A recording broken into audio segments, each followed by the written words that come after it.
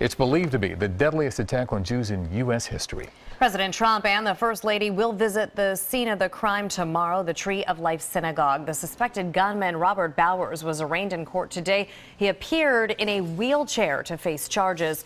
Federal prosecutors have set in motion plans to seek the death penalty against the 46-year-old truck driver who expressed hatred for Jews during the rampage and then later to police.